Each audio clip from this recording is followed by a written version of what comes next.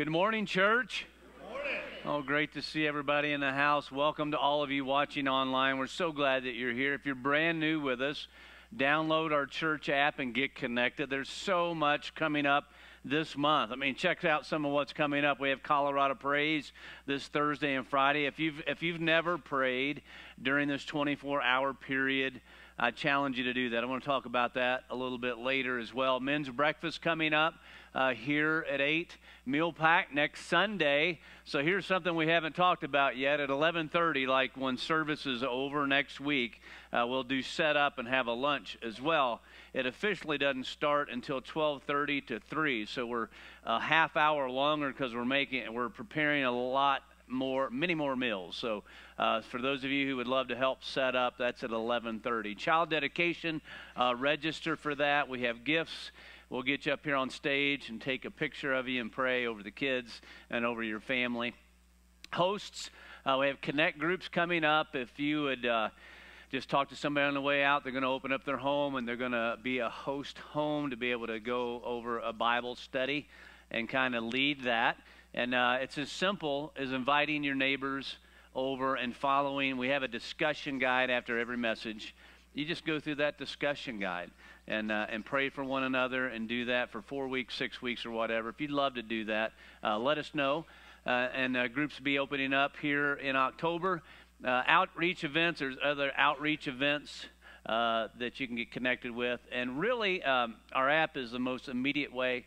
If you'd like to receive all the information, we'll request our weekly email and do that. As we prepare our hearts to give, I want to put up a verse of Scripture up on the screen. It's a great memory verse for those of you who know this. It says, trust in the Lord with a little bit of your heart. No, it doesn't say that. Trust in the Lord with all your heart and lean not on your own understanding. In all your ways, submit to Him, and He will make your paths straight. So on a scale from 1 to 10, 10 being fully submitted, where are you on that scale? I mean, just think about that. On a scale from 1 to 10, it says, in all your ways, submit to Him. How many ways are you submitting to Him? 1, 2, 3, maybe. And think about that when it comes to your finances as well. In fact, I know some people are like, that's all the church talks about is money. Oh, no, it's not. But it's part of it. God wants us to submit in all ways. So just think about that. Carry that with you today. Carry that with you through this week, and just think of where are you on that scale of submitting to God. So as we prepare our hearts to give, let me pray over us. Would you pray with me? Father, we give you thanks for Jesus submitting all to you. And I just pray, oh God, that we would evaluate our life and see where we stand on this scale. I know you would want us to be tens. You just want us to go all the way with you. And I pray that even in this matter of giving, that you would teach us, that we'd be able to research that, what you've said about that in particular. I thank you for the givers. I thank you for what it means to your kingdom.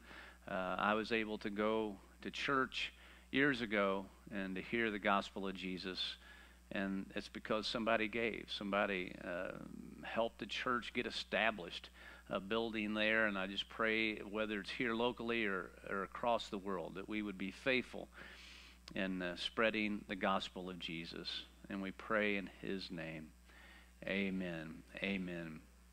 Early bird or night owl? Early bird or night owl? Stand up and greet somebody, introduce yourself, and tell them whether or not you're an early bird or a night owl. Night owl. I knew it. I knew it.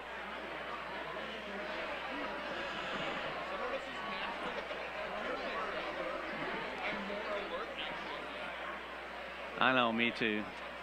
Even when I get up early, I'm just in a fog for hours.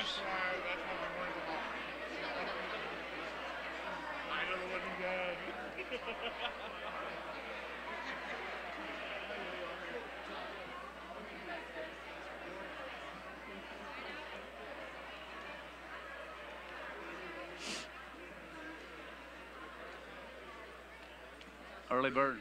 And Night Owl. There you go. I'm Jim Morris. Hi, Jim. Good to see you, buddy. Glad you introduced yourself.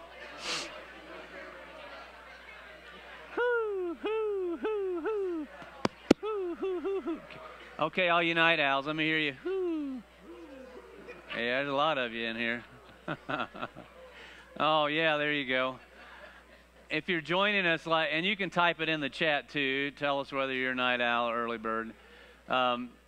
We're wrapping up this series, Ask the Pastor.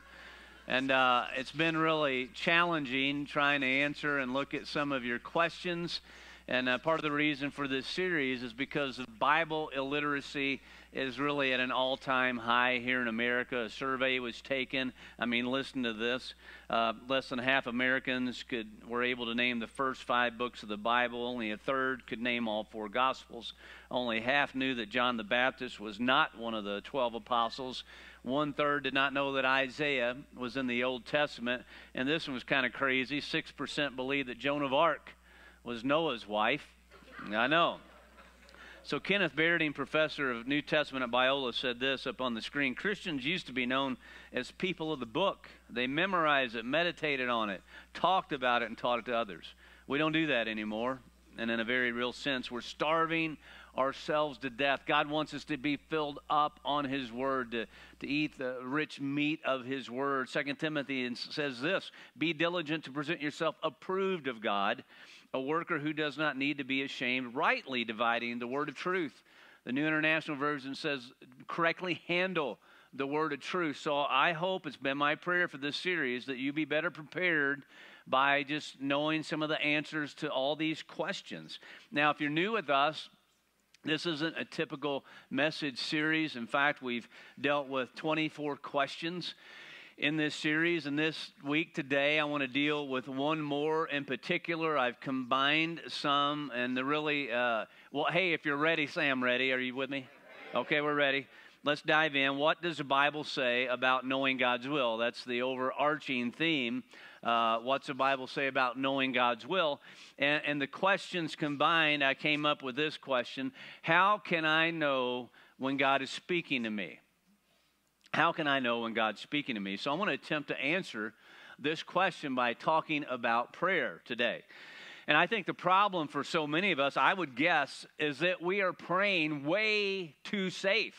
I mean, I've heard a lot of prayers over the years, and there are 3 typical prayers that a child would pray. And one is if they're in school and the teacher has a pop quiz, oh, it's time to pray. Right? Or you get in trouble at school, oh, it's time to pray. Or you pray over a meal. I want to put up here, I've heard some of these prayers.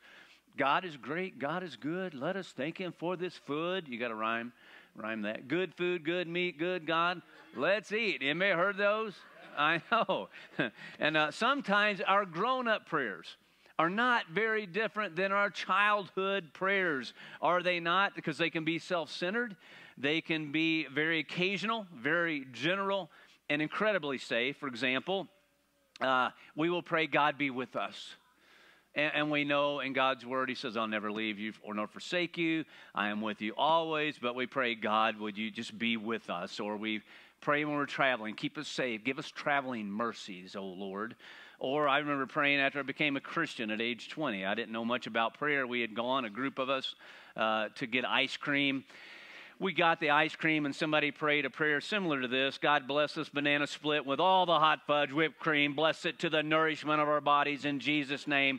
I knew as a young Christian that was pushing it when it came to that type of a prayer. I think one of the greatest things that we can do for our prayer life, for our life, is to pray faith-filled, radical prayers. And we're going to look at an example of that today from 1 Samuel chapter 3. And we're going to see a faith-filled, radical prayer from a little boy. And before we read the verse of Scripture, the primary verse, the passage, I want to give you some background. Who is Samuel? We're talking about this young boy named Samuel. He's 11 or 12 years old right now. And if you can imagine a 6th grade boy praying this radical, faith-filled prayer, young Samuel worked for the priest Eli. And Eli's life was falling apart. He hadn't disciplined his sons, who were the priests. He hadn't led them well, and he was sinning against God. And one day, this young 6th grade boy, while he was sleeping, he was in bed asleep, and he heard, "Samuel, Samuel." And he woke up, and he thought, well, it must be Eli. So he ran down the hall to Eli's room and said, "Eli, did you call me?" And he said, "No, I didn't call you. Go back to bed." And a little bit later, after he'd gone to sleep, Samuel was awakened. "Samuel, Samuel." Oh, it must be Eli. He ran down. Are you calling me, Eli? No, go back to bed. A third time, "Samuel, Samuel." He gets up and goes in. Well, Eli knew what was going on in that moment. He said, "You know what? God must be speaking to you. So here's what you need to do if you want to hear God's voice. If you are called again, Samuel, Samuel, I want you to wake up and you tell God, God, your servant is listening." And Samuel was indeed going to pray this faith-filled radical prayer. Let's look at 1 Samuel 3:10 when we read about this. "And the Lord came and called as before, 'Samuel, Samuel.' And Samuel replied, 'Speak, your servant is listening.'" Speak to me, God. I want to hear your voice. And God spoke to Samuel. So before we get into what God spoke to Samuel that day, who would like to play Bible trivia? If you get this right, for an extra $500 and an extra room in your mansion in heaven, you can have anybody, if you can get this right. If you can get it right, okay? We had a winner in the service, all right? How many times in the Bible did God speak and give an assignment, and his assignment was easy? Think about all the stories that you can recall in the Bible where God spoke to somebody, and they said, "Oh, God, that's easy. That's no problem. We'll do that." I know, I would guess. I can't find a single time where God gave an assignment that was actually easy. I mean, think of Noah. "Noah, I want you to build an ark." "What's an ark, Lord?" "Well, it's a really big boat, a football and a half size of a boat. Not only that, I'm going to flood the earth, and you're going to be responsible single-handedly to repopulate the earth." "Oh, that's okay, God. That sounds easy. I'll start on that right after lunch." Or Jonah, "Jonah, I'm going to send you to the most evil, wicked place on earth to tell them repent or die." "Oh, that's easy, Lord." Or to a young teenage girl, "Hey, Mary, you're going to give birth to a baby boy, and he's going to be the Son of God." "Oh, that's easy, Lord. I mean, hashtag blessed, hashtag Son of God." No. Every time God spoke, he would give an assignment. It always challenged somebody's faith, and it stretched people's faith. So if you have the courage today to pray, "Speak, Lord, your servant is listening," well, his voice might convict you. His voice might challenge you. His voice might change your life today to have a greater faith. So when young Samuel says, "Speak, Lord, I'm listening," God didn't say, unfortunately, "Hey, now that I got your attention, I just want you to know I'm going to bless the earth." No, he didn't say that. He didn't say, "Hey, young Samuel, that girl in your youth group, you're going to marry her, you're going to have 2 children, a dog, no cats, and you're going to make 6 figures, and you're going to be a YouTube influencer." No, he didn't say that. What did God tell this young boy that challenged his faith? Well, "Hey, Eli, the one that you're serving today, is sinning against me, and I want you to be faithful to take this message to him because I want to judge his house." It was a radical prayer. It was a faith-filled prayer. "Speak, Lord, your servant is listening." And so I want to encourage you today, do not pray, "Speak, Lord," unless you're prepared to listen and to do what God would have you to do. So let me just back up a minute and look broadly at what is prayer. What is prayer? Prayer is simply communicating with God. And what does communication take? Communication doesn't just take one-way communication. It takes two-way communication. And I would argue that God's done way more when I've listened rather than when I've talked to him. So prayer isn't just about talking to God.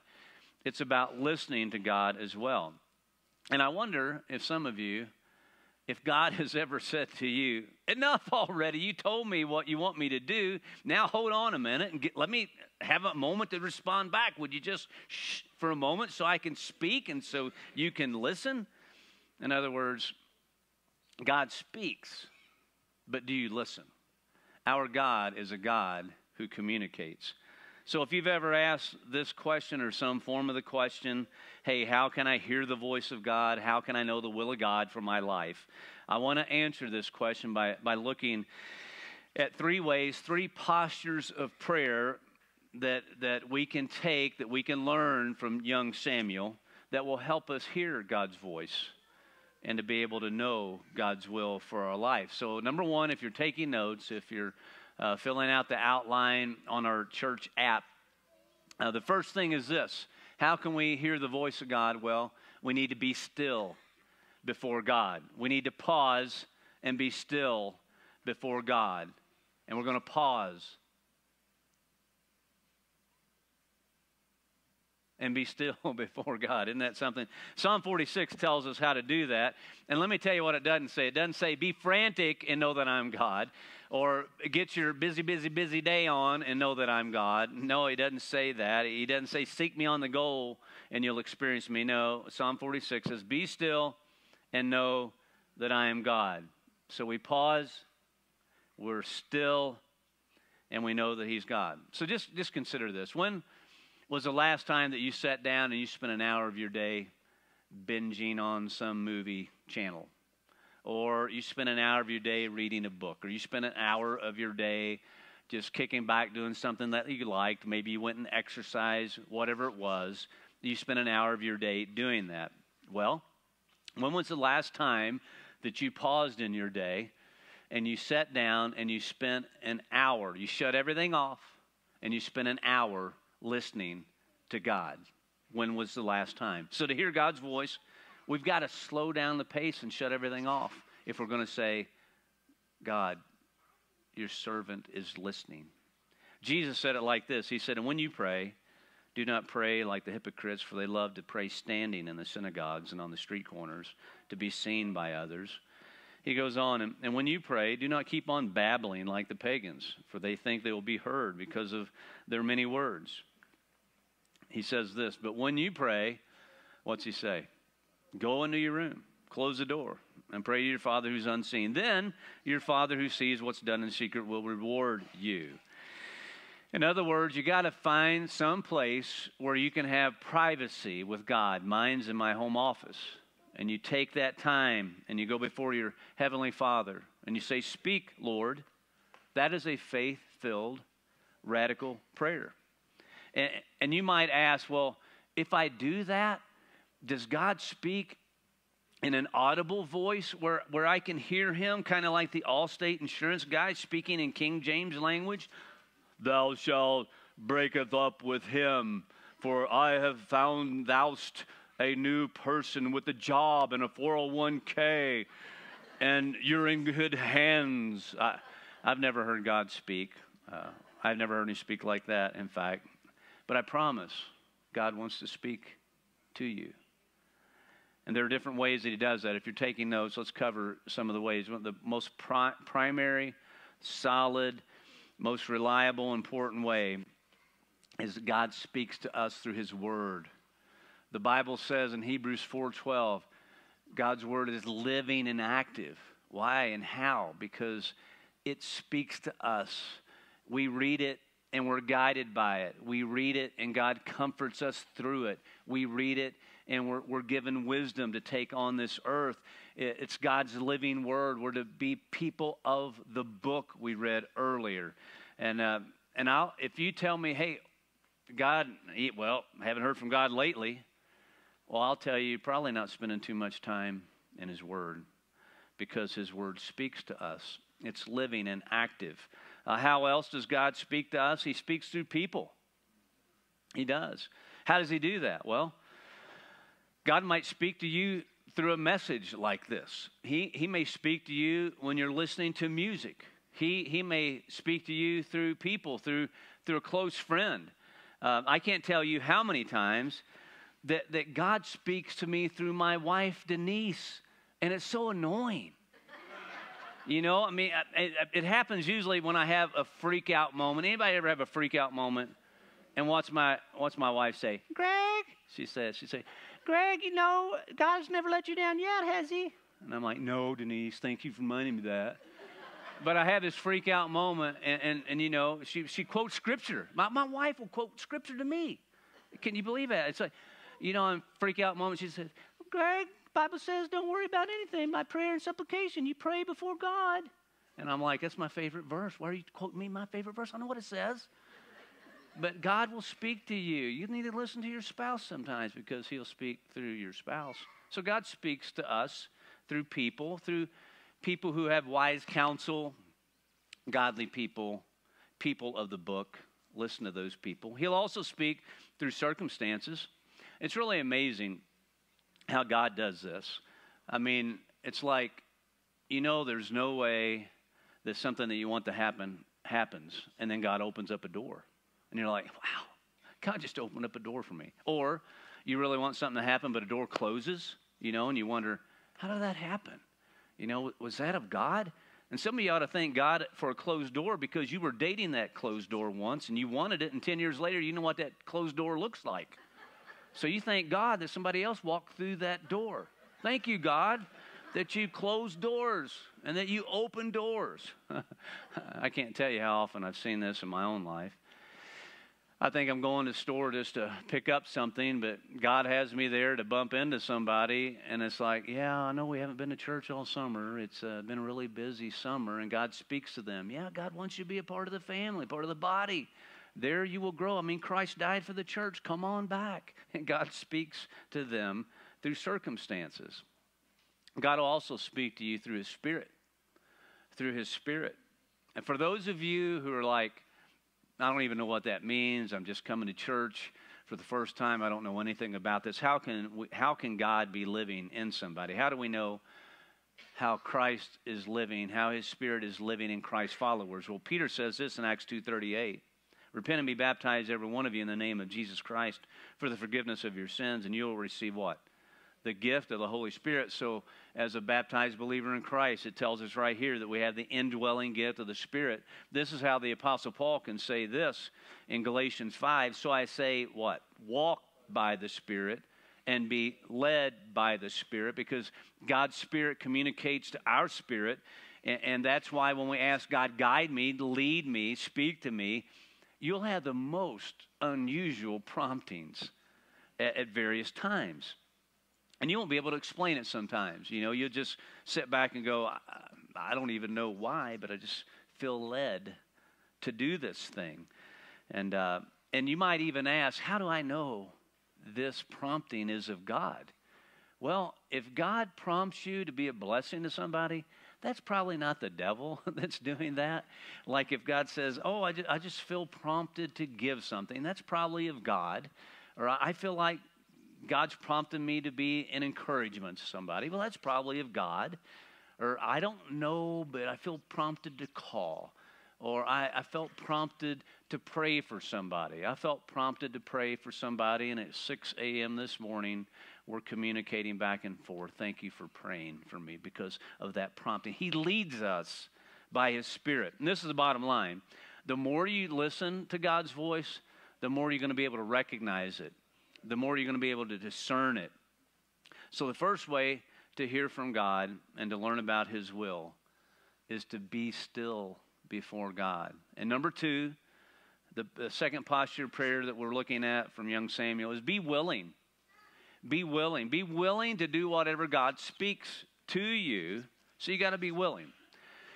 I don't know about you, but sometimes my prayers, I feel like they just sometimes bounce off the ceiling, or it feels like I'm just babbling. I'm just giving these wish lists before God. God, you know, I just want you to do this. You're a holy God.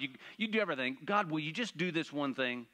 What if instead, before going before God with our wish list, that we would go before God with a blank sheet of paper? God, speak to me. And then we're going to listen. And we're going to fill out that paper. God, what do you want to say to me? What do you want to show me? And then, even importantly, we're going to do what He tells us to do. I mean, take, for example, a while back, I really felt the weight of ministry just weighing me down. It's just like, you know, you just get in those spots sometimes. And so I was reflecting upon Psalm 51, David's prayer, and it says this: God, create in me a pure heart.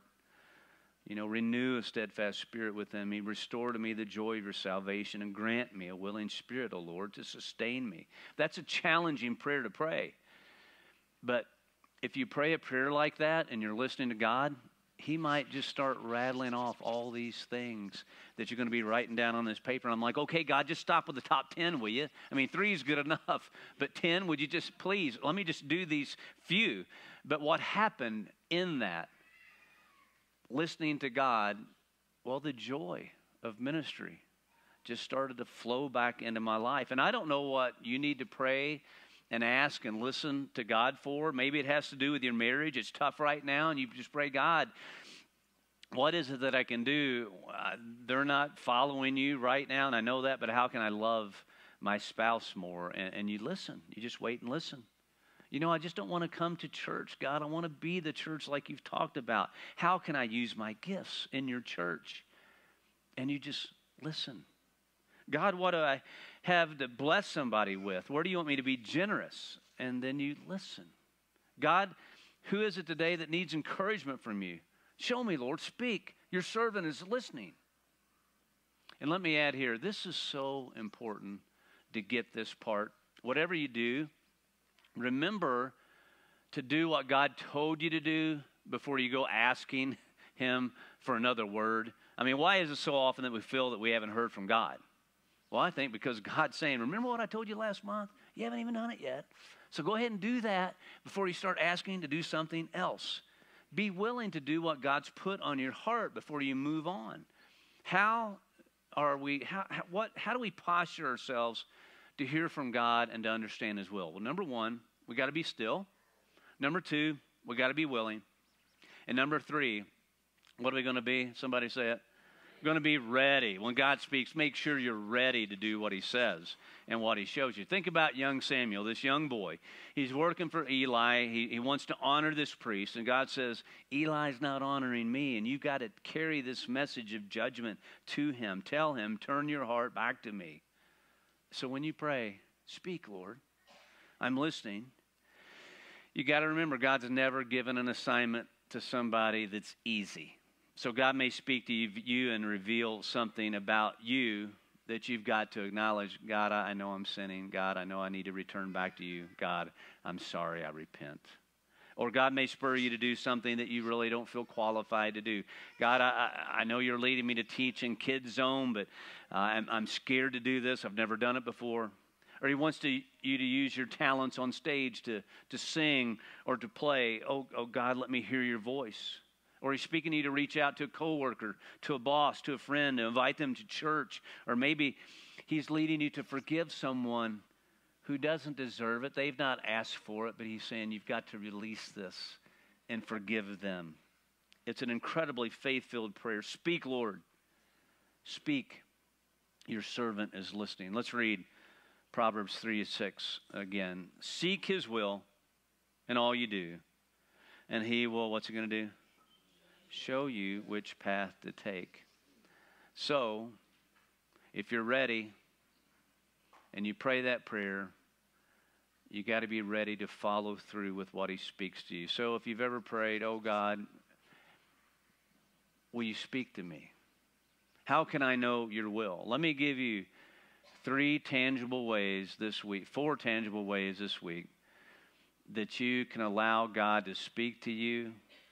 And I just ask that you would do all 4 this week as you ask God to speak to you. Number 1, if you have the courage to pray that prayer, before you start every day this week for the next 7 days, you pray, you get up and say, God, speak to me. You have my permission, God, to interrupt me. Show me what to do with my life. And you pray that prayer every single morning. And then, when He speaks to you, you follow through with what He says. Number 2, we have a prayer wall. What's a prayer wall? Well, you'll find it on your app, on your phone, if you've downloaded that. It's also accessible through our website. We have part of our brothers and sisters in this body, when they have a prayer request, they'll post that on there.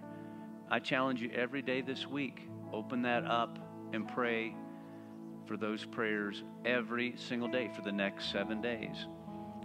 Sign up this week to Colorado Praise. What's Colorado Praise? We've dedicated, we've joined on with over 2,200 churches in Colorado to lift up prayer 24 hours a day, every day of the month. And this is our day when we do it. I would challenge you, it takes more than just praying. There's a prayer guide you download, and when you go through that, you'll be praying longer than 30 minutes. Let's blow that thing up this week, because there's too many people and you'll fill up those slots. We've already talked about there's early birds. Who are the early birds? Who are the night owls? All right, we're going to meet in the middle. So those middle of the night times between midnight and 6 a.m., well, there's night owls and early birds. Jump on there and fill those slots up, because I don't want to have to set my alarm and get up at 3:30, because it's right in between, right? Let's get that covered. Let's blow that thing up and pray. This will totally enhance your prayer life if you do this. Number 4, make a prayer list every day. Monday, Tuesday, Wednesday, Thursday, Friday, Saturday, Sunday. For the next 7 days, write down your prayers. You can even write down if God answers them. My prayer life years ago was transformed by somebody challenging me to do this. And you write down these prayers. And I hope you can do it on a piece of paper. I started with a notebook. I now do it on the computer so I can write and rewrite and add when God answers that. So every day this week, make a prayer list.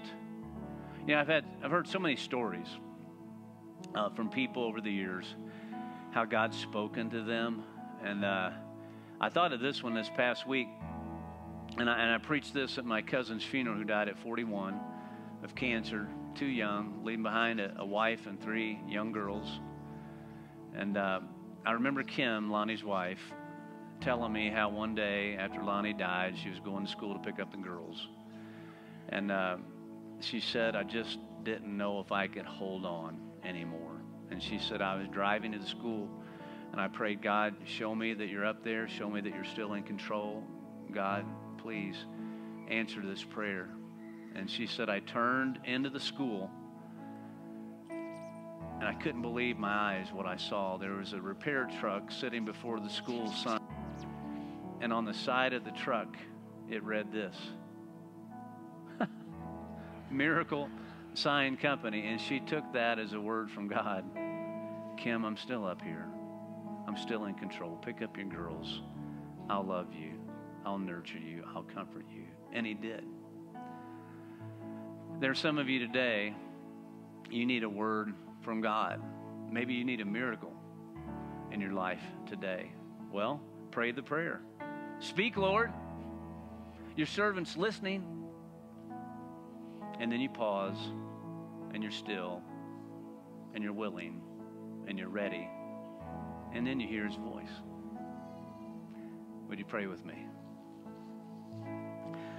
Father, I ask that you would take the topics that we've discussed throughout these few weeks, and Lord, that you would be able to minister hope and life through them, to be able to hear your word in truth. And I pray for understanding today, that we would have a hunger for your word, that we would be people of the book, and that we'd understand that to all of our questions, we can find answers or principles in your word. And I pray that one of the reasons that we get so many things wrong in this life is because we don't know what you said about it, or we don't follow through with what you've said about it and told us to do.